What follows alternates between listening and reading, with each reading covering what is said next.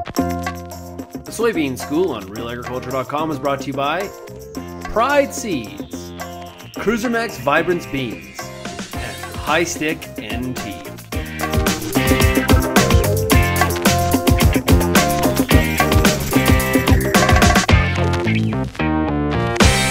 The reason why we're talking about the vegetative and reproductive stages a lot, to some of you, you're thinking like this is about as basic as it gets.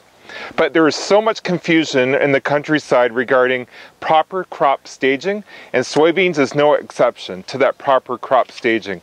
All the research that has been done to date has been targeted to a certain range or window within a crop management period. And if we can't target our crops in order to apply that management, really the research that has been done is almost meaningless, because that research has been done to target a certain growth stage, and if we miss it, that means that we're out of, off-label in terms of applying that research to crop management. And soybeans, we read in the press constantly, like spray a fungicide at the pin bean stage in soybeans, for example. Like, there's no such thing as pin bean stage in soybeans, or the pods, in the middle of the canopy. There's pods in the middle of the canopy. Well, it doesn't matter about the pods in the middle of the canopy regarding our stages on the soybeans. It's all about the nodes at the top of the plant. So that's what we need to focus on. We need to focus on the vegetative stages for weed control, yield potential, and we need to keep that mindset that vegetative stages and reproductive stages are very important. Okay, so reproductive stages, so the first one is stage R1, and all of this is on that handout that you have, by the way. And so the first stage is R1, and that's one of the easiest ones to identify, because just a flower anywhere on the plant, that is R1. So that's a really easy one. R2 is a wee bit more tricky, and this is a blown up image from one of your the images in your handout, and you have to identify the top node.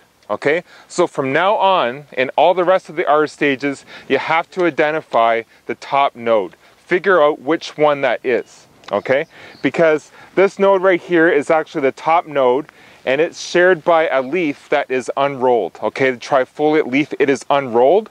This leaf is also on the main stem right here, this trifoliate leaf, but it's not unrolled yet, so we don't count that node.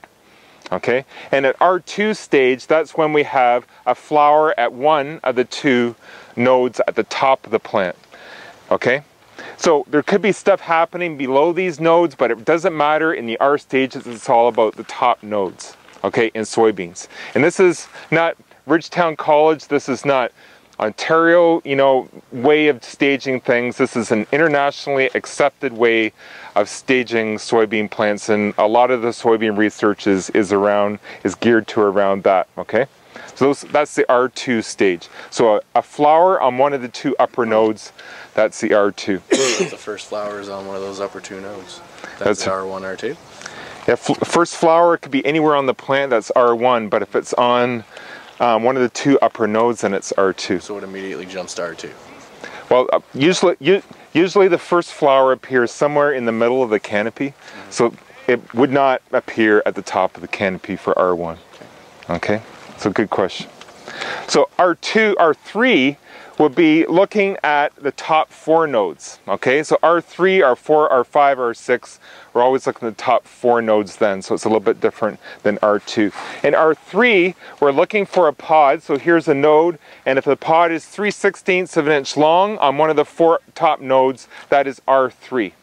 Okay, and if that pod is 3/4 of an inch long, gets to 3/4 of an inch long on the top four nodes, it is R4. Okay, so those are the pod forming stages. R1, R2 are the flowering stages, and R3, R4 are the pod forming stages. And then next, of course, are the seed forming stages, and that's R5. And if you can feel a seed on one of these pods on the upper four nodes, if you can feel a seed in the pod, that is R5.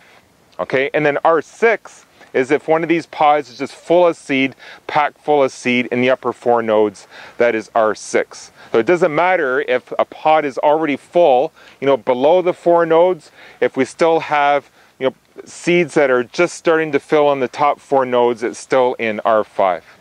Okay, it doesn't matter about what's happening below these 4 nodes. So that's very important, especially when we talk about fungicide application timing. Looking for some ways to increase the level of responses to management, and we found one. We think we found one in the fungicide timing. So on top of the 2.3, we're seeing another bushel to bushel and a half on top of the 2.3 if we apply a fungicide on at between R2 and R3. Most of our work, what we did with that 2.3, has been on R3, R4, even close to R5, which is like what we had at the time, the best information that we had from the US, from chemical companies. That's what they were saying. But we're thinking, based on this latest data set that we have 2 or 3 years data now, and we're going to continue with that for this year as well, that R2 to R3 timing gives us between 3.5 and 4 bushel yield response on average, and depending on what this year and even next year will show us regarding this timing.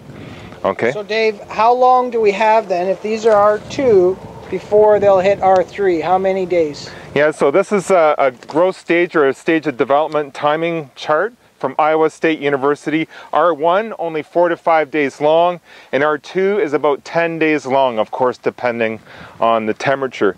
So if these beans hit R2 3 days ago, we have about another 7 days within that window, early application window. If this timing thing holds true, that means that these beans would have about another 7 days in order to hit that timing window for fungicide application. Which is really early when you think about it logically. These beans have at least 70 days left to maturity. We know so much of yield is made late in the season, and these fungicides only last maybe 2 weeks. There's no visual disease here whatsoever. So it's pretty counterintuitive to think that you have to spray now to get your highest response, but that's what our data is showing right now, and so that's why we're doing the work on this.